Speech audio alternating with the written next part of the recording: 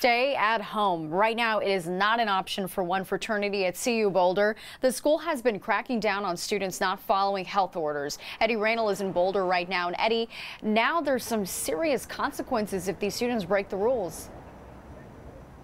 That's right, Natasha. And it's a mandatory order by the city of Boulder for the people staying in this fraternity house on 10th Street here in the city. And the city says it is, steps that they're taking are stressful or serious, but they're necessary.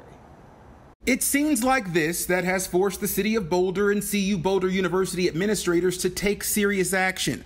On Wednesday, the city issued a mandatory self-quarantine order at 1125 10th Street. The building serves as an annex for the Kappa Sigma Alpha fraternity, and the city says the house has repeatedly engaged in activities that violate public health orders during the COVID-19 pandemic.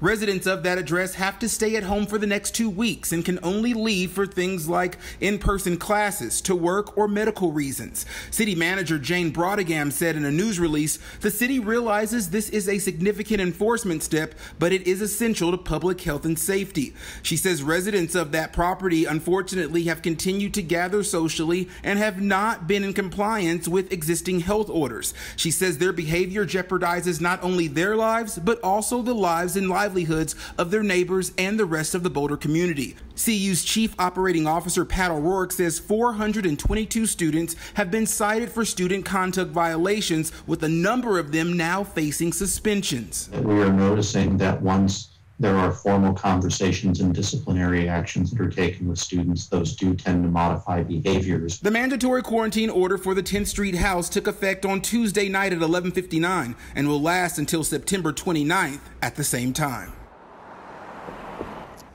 Back out here live in Boulder, the city also says it's closely monitoring 3 other addresses that have had activity at their places that, may be also violating health orders. They say if those violations continue, then they will take similar approaches, just like the one that they're doing over at the fraternity house on 10th Street.